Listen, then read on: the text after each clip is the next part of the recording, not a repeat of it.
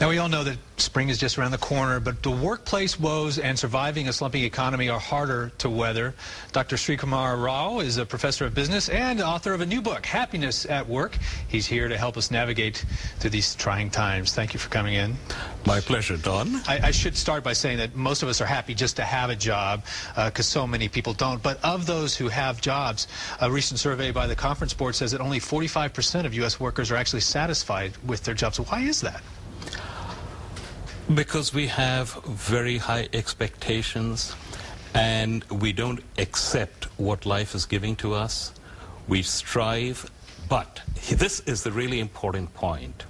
We strive to achieve a goal which is good, but we strive with the intention, if we achieve it, then we succeeded and life is fine. And if we don't, we failed and life sucks.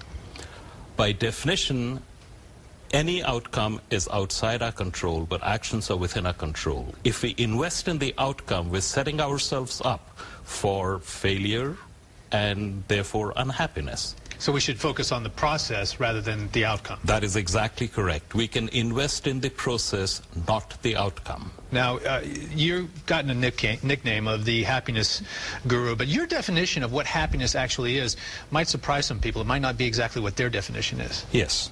I define happiness as an ongoing state where you know that deep down you are fundamentally okay.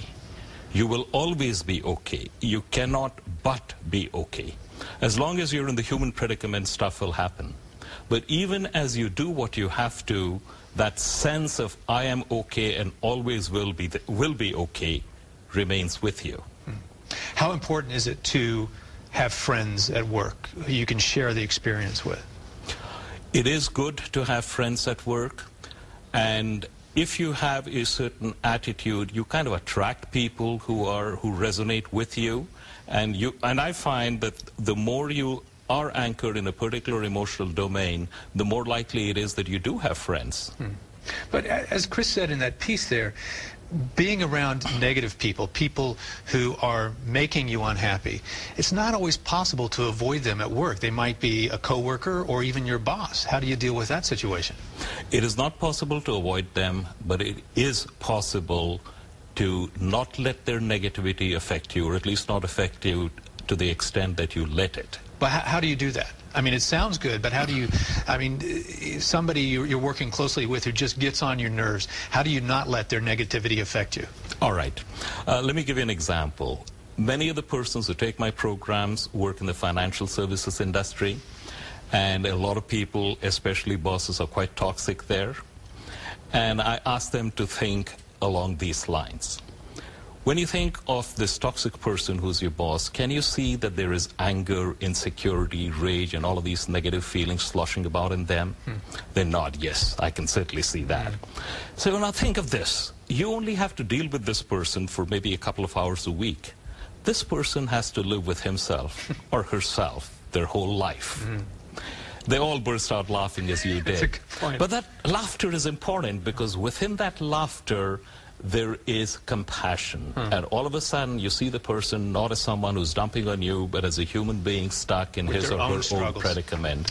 And when you do that, when you enter a transaction from that space, the nature of the relationship changes quite dramatically. You also make the point that so often we focus on the bad things that have happened to us during the day rather than focusing on the many good things that have happened to us. That's exactly correct. In fact, that's one of the keys to the programs I conduct. Whenever something happens to us, we have a tendency to label it, and we either label it as a good thing or a bad thing. The point is, we honestly don't know. And you look back on your life and things which you said, hey, this is bad, actually turned out to be not so bad or perhaps even good. So why label it a bad thing? Yeah. Great advice. I wish we had more time to spend with you. This is good. We just got started. Dr. Srikumar Rao, thank you so much for coming in with us. And listen, good luck with your book. I know it's people are going to benefit from it. Thank you so much, Don. My pleasure to be here. Have a great day.